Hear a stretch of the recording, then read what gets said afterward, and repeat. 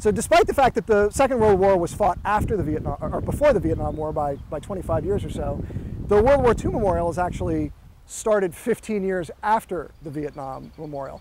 And to my eye, a big part of what the World War II Memorial is about is not being controversial. That they did not want to open a similar can of worms about how are we going to celebrate this? You know, how are we going to commemorate it? Who is it for?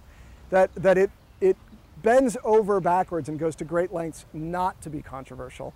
And in a way kind of just dilutes it to a point where it doesn't say anything controversial, but I also don't know that it says all that much. People have pointed out, you know, it's very classically derived.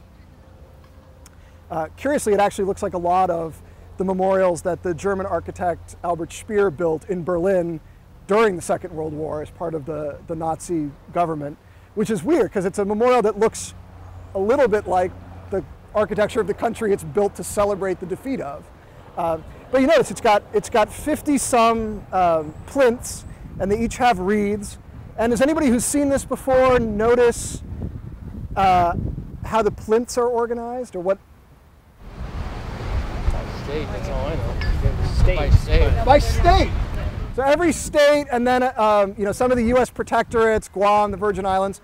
So there's, if you can, when you're standing, you can take a little closer look. But there's, you know, Wyoming, Washington, South Dakota, Nevada, Kansas, Minnesota. That's interesting as a historian in that the states really had nothing to do with the way the war was fought. In the Civil War, that was more true. People went off with the people that from their home state, from their hometown. But the Second World War deliberately didn't do that. They mixed people from Iowa and Florida and Alabama and Massachusetts in the same units. So it's not like the states went forward to fight.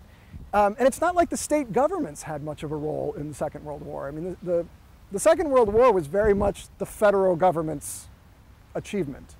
So to organize the sort of wreathed tributes, which are that big outer ring, why do you do that? Could be honoring the dead from Okay, it could be. I'll buy that. Why not do it by, you know, the different military units that fought? You know, the 1st Division, the 2nd Division, the 4th Division. Could be. I'm just underscoring that it's the United States. Okay. As opposed and to the circle, I think, does that. You know, right. Kind of pulls it together. Sounds like they're designed by committee. Yes, which is exactly what this was.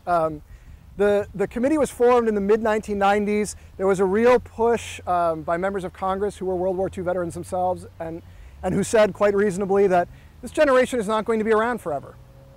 And we need to celebrate and commemorate their sacrifice and their achievement while they're still here to appreciate it.